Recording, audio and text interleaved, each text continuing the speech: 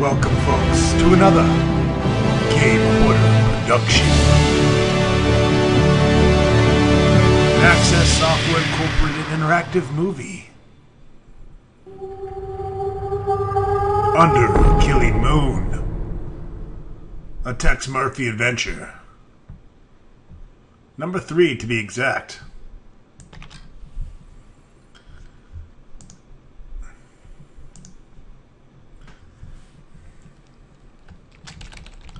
The GameHorder.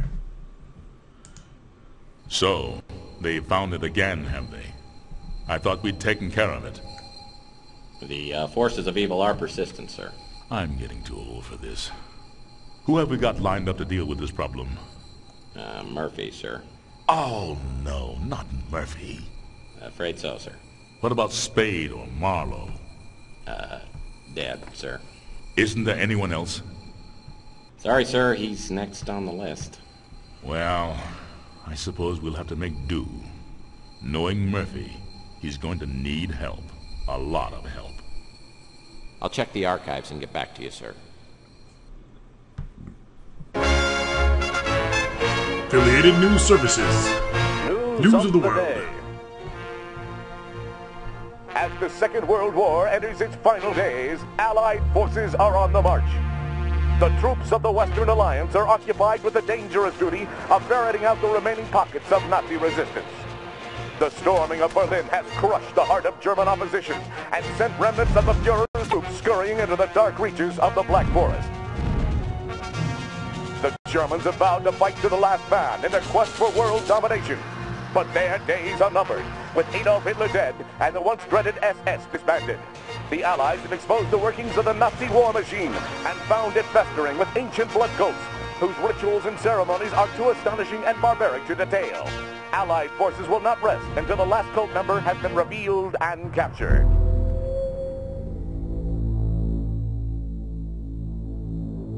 No pestilence has ever been so fatal or so hideous.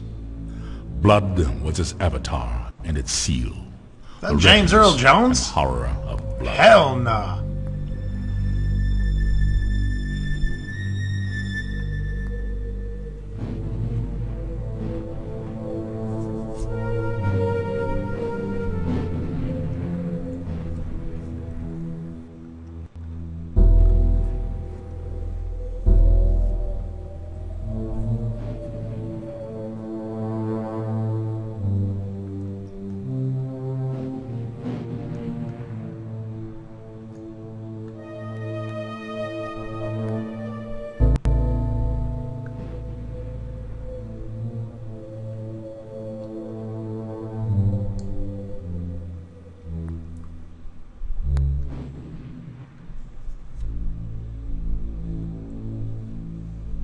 Access Software presents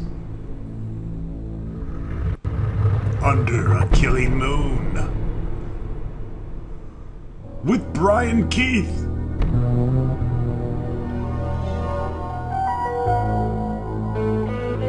Margot Kidder, she sucks a mean dick.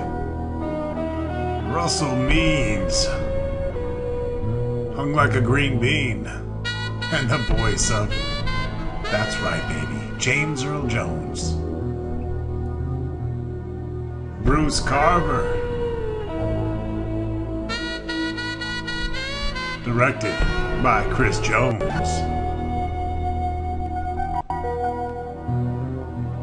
Welcome to San Francisco, 2042 AD. In the moonlight, New San Francisco sparkles like a chunk of cubic zirconium. An island of hollow beauty surrounded by a red sea of radiation. 5 million souls drowning in gamma rays. Some lucky people have a natural immunity to genetic mutation caused by the radiation. I'm one of them. Most of them live in the new city, but I don't. I live among the unlucky souls, the mutants and the destitute, and the wreckage of old San Francisco. My name's Tex Murphy. I'm a private detective. Or at least I used to be. Since my marriage hit the rocks, I haven't done much of anything. I went out tonight for the first time in a week, but all I ended up doing was spending the last of my money on a bottle of cheap bourbon.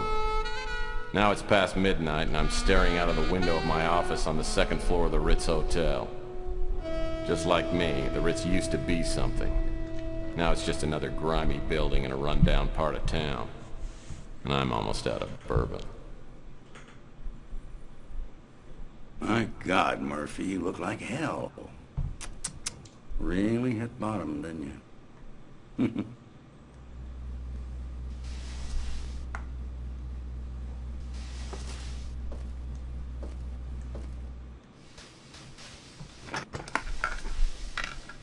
Oh, I usually don't look this bad. I forgot to take my Geritol this morning. So, you want a drink? I saved my first one to have with you. No, thanks. I've been dry for 8 years now. Yep, one morning I just looked in the mirror and decided I needed to make a few lifestyle changes. Quit smoking, quit drinking. Now I'm getting out of the business. Yep, I'm gonna move to the tropics and retire in a nice secluded island with a tribe of beautiful young women. That's Getting what I want out to of do. the business. I guess that means the end of the world must be around the corner because you are the detective. I can't imagine you doing anything else, especially not running around an island with a bunch of nubile women in a loincloth. Oh, I can imagine it. I've been thinking about it for years now. Yeah. You know how it is. Lonely. Underappreciated. Dangerous. I haven't had a decent night's sleep in 38 years. I tell you, I'm working on a case right now, and that's going to be my last one. Oh. Enough about me. How about you, Tex? How's life treating you? Bad as it looks? Well, it depends. What day is it anyway today? Saturday? Well, Saturdays aren't too bad. It's normally Thursday by the time I get really suicidal.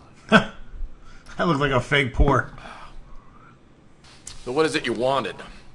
Just come by to sprinkle a little salt into the open wounds of my pathetic life? No, Tex, you got me all wrong. Just because you turned me in and got me suspended and humiliated me in front of my peers. You sold me out. But that's all in the past. See, I quit hating you for that weeks ago. Like I said, I'll be leaving soon, and I didn't want to go with any loose ends dangling there to bother me in my golden years. Hey, don't worry about me. When you tossed me out of the agency, it was the best thing that ever happened. Digging through dumpsters and sleeping in abandoned speeders. You helped me learn a great lesson. Because no matter how bad things are, they can always get worse. So what happened to you? I heard you were doing pretty well there for a while. Did a hell of a job on that Martian memorandum case. What's your problem? You one of those people who can't live with success? Huh? Well, I can live with it.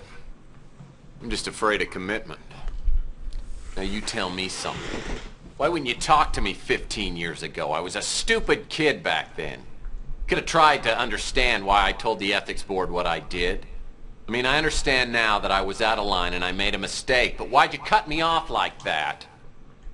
Because apparently you never learned the first rule of a PI. Never, ever betray your friends. Now, friendship goes beyond blood and race and politics. You gotta find out who your friends are, then you hold on to them.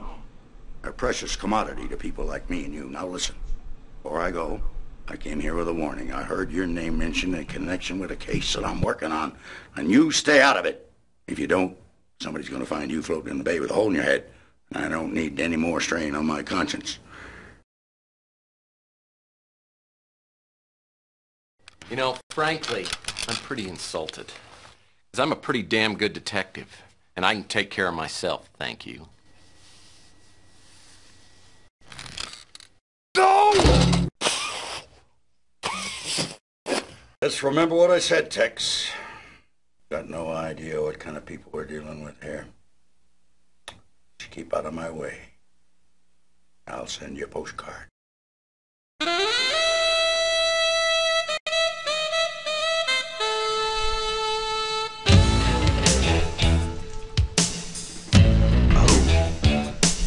Yeah. Day one. Cuffing up the friendship. Shibba-doo-doo-wop-dee-da-ba-ba-da-boo. So last night, after 15 years, the Colonel walks into my office. Made me take a good hard look at myself. Maybe I have hit bottom, and maybe I do look like hell. Lord knows the only exercise I've had lately is tipping the bottle and flipping cards into my hat. I gotta find some work. Contrary to what the Colonel might think, I'm as good a detective as he ever was. Now I just gotta prove it. I'm gonna scare up a job today, even if it means finding somebody's lost puppy.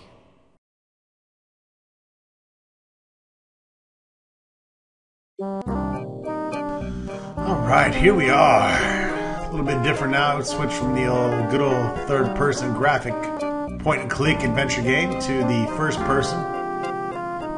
The little window. Still have some of the common commands: look, get, move, open, talk. You can get hints, travel. And we can go walk around.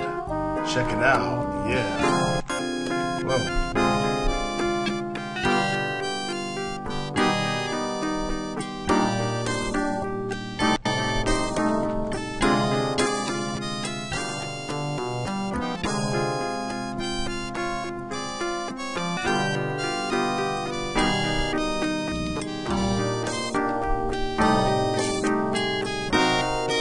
My gun. I love it so much! Alrighty then. Old trusty sidearm. Been with me since the beginning. You want some of this, huh? Bam, bam! Hey, bam, bam, bam! Bam! Bam, bam! Bam! And you!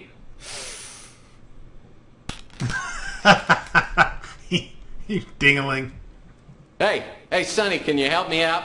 My girlfriend threw my gun out of the window. Yeah, that's it. Yeah, just pick it up and, hey, don't point that thing up here. That's not a toy, you know. Oh, my hell.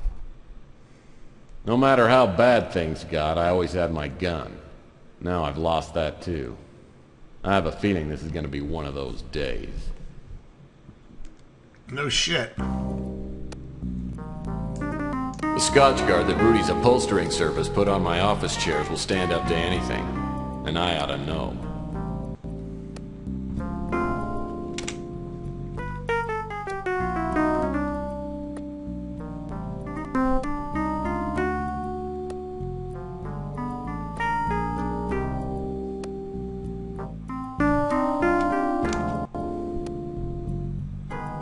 That's the door to the street. Oh boy, mail.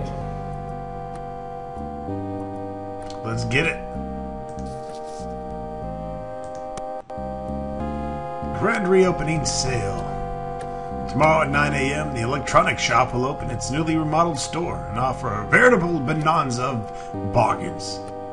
Dongles, fax machines, remote-controlled toys, stereos, vidphones, doohickeys, thingers, whatchamacallits, and much, much more.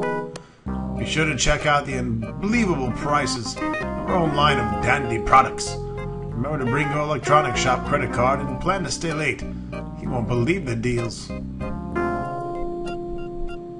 Oh boy, mail. A gift certificate. Entitles a holder to one free cosmetic job. Nose, boobs, penis enlargement, courtesy of the Real You Surgical Clinic.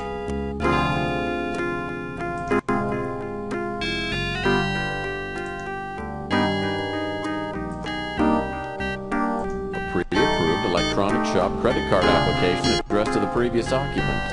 Just needs to be signed, stamped, and mailed.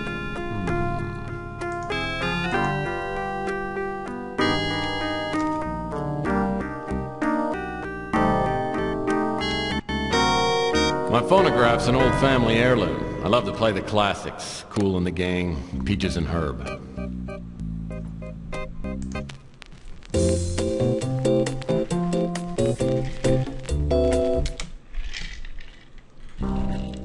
Cool.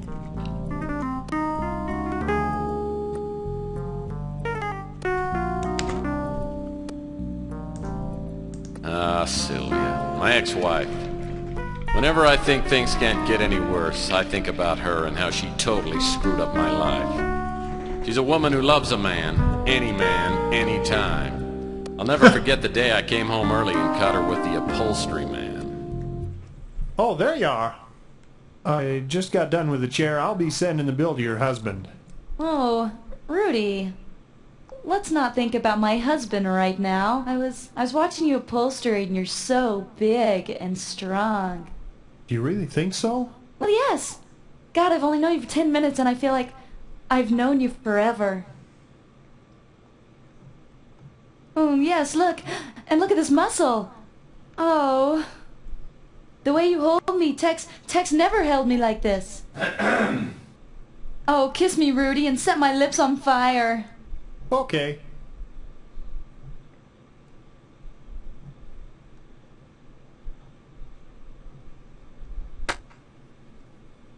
Oh, Tex, honey. I wasn't expecting you home so soon.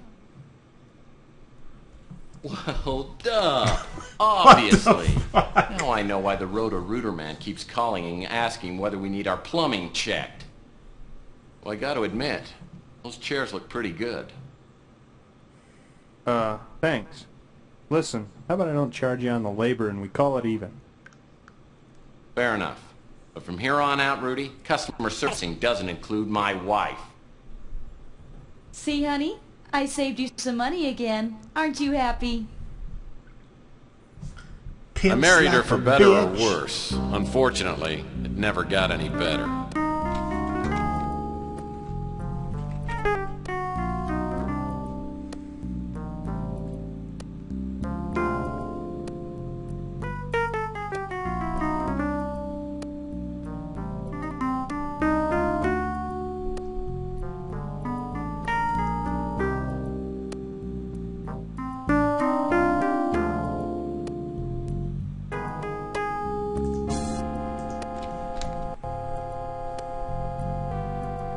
This here is my favorite desk drawer. As usual, it's a mess. Most of these desk drawers haven't been used for so long, I'm afraid to open them. As usual, it's a mess. Most of these desk drawers haven't been used for so long, I'm afraid to open them. As usual, it's a mess. Most of these desk drawers haven't been used for so long, I'm afraid to open them. Yeah, you said that. As usual, it's a mess.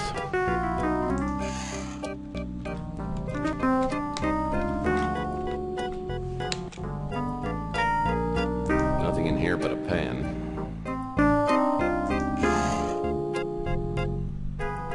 This is probably the only writing utensil that works in the whole office.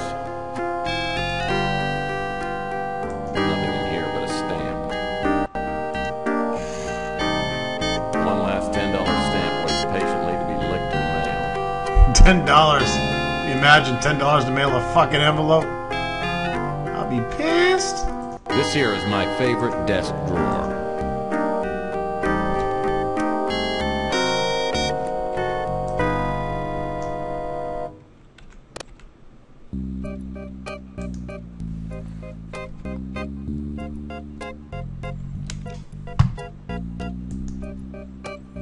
I'm going to combine the pen with the application.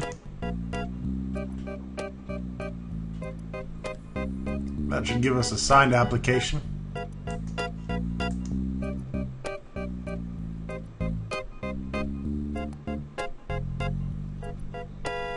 Pre-approved. Gonna combine the stamp.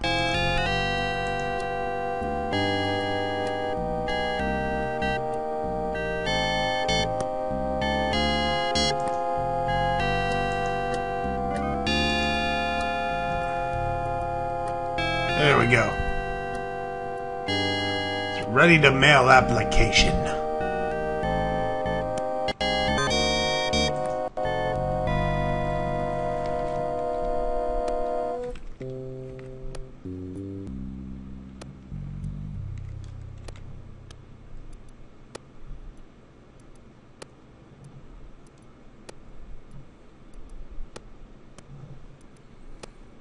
Very awkward to move it around with the mouse here.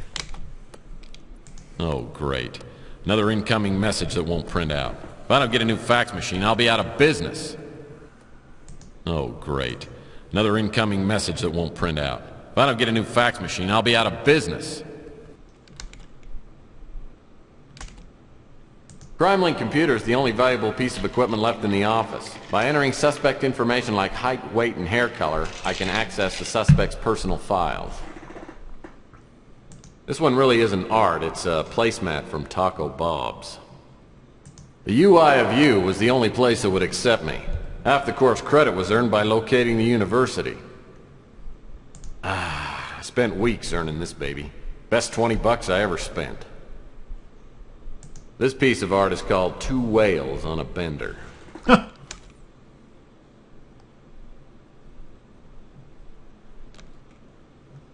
That hutch holds a life's worth of knickknacks, paddywhacks, and the world's largest piece of elbow macaroni.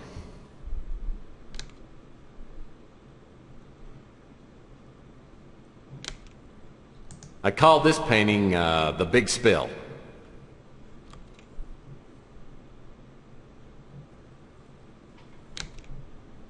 Great-great-grandpa Murphy made it through the Depression by teaching cha-cha lessons to rich older women.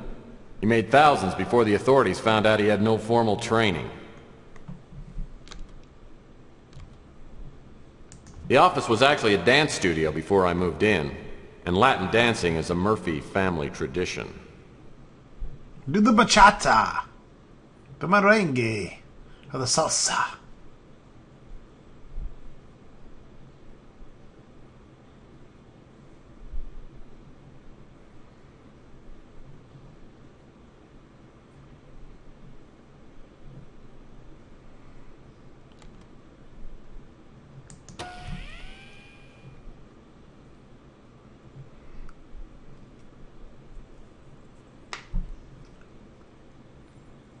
CrimeLink, we make it stick.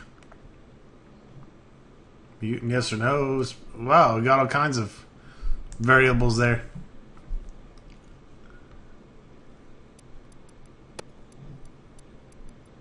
CrimeLink Computer is the only valuable piece of equipment left in the office. By entering suspect information like height, weight, and hair color, I can access the suspect's personal files.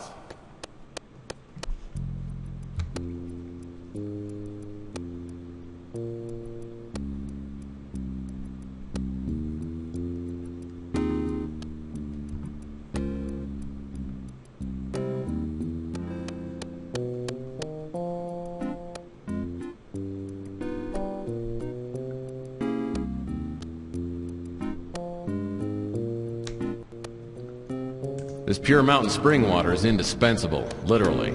I'm out of paper cups. The Scotch guard that Rudy's upholstering service put on my office chairs will stand up to anything. And I ought to know. A lot of whack-a-mole getting played up in there. My phone had worked perfectly if it hadn't been disconnected.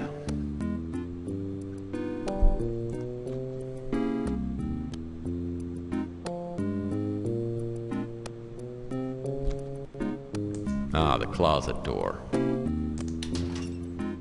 All I've ever needed was a soft felt fedora, a well-tailored overcoat, and a comfy pair of sneakers. Some people know what they like, and they stay with it.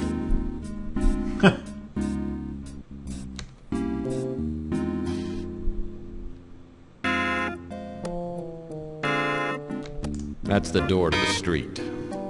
Alright, let's check it out.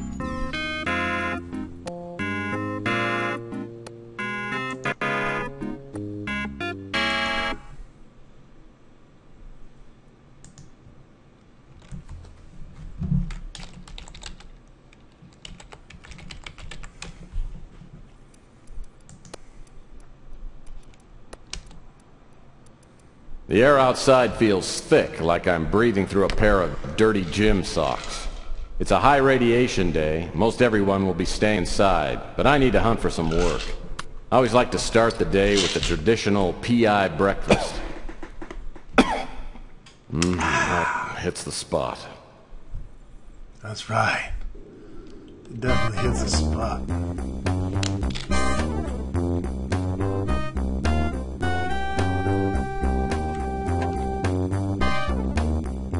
Pretty crazy. You gotta move on your own with the mouse. lot different.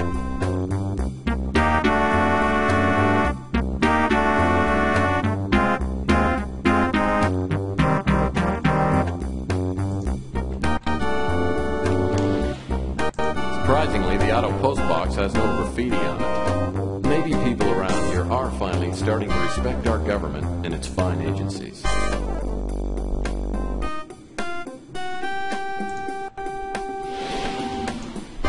The Postal Service has gotten much faster since the stamp price went to $10.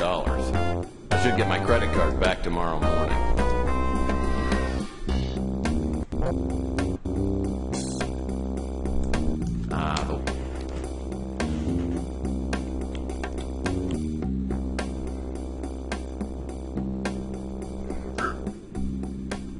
Pizza bar.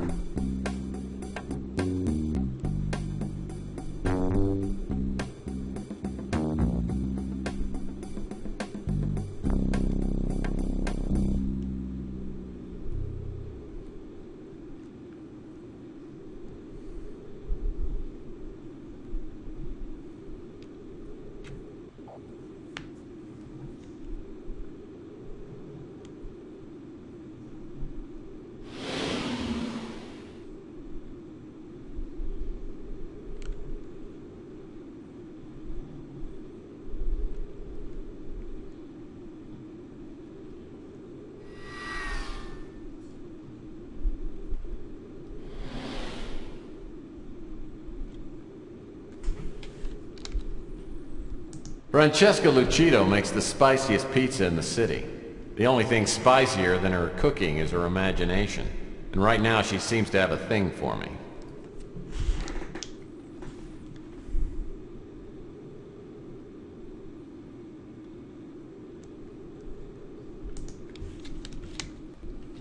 Rook Garner runs this pawn shop.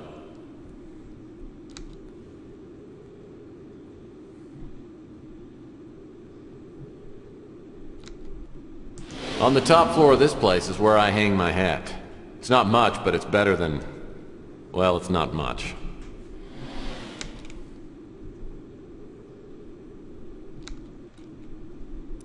It's all locked up. The only way I'm gonna get inside is by using my innate cleverness or ingenuity, or maybe a key.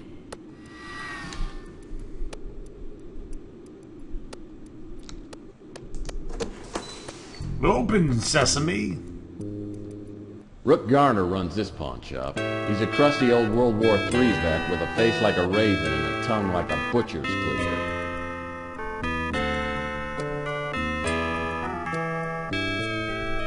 What do you want, Murphy? Let's use some good old obliviously conversational context. Fine. How you doing, Rook?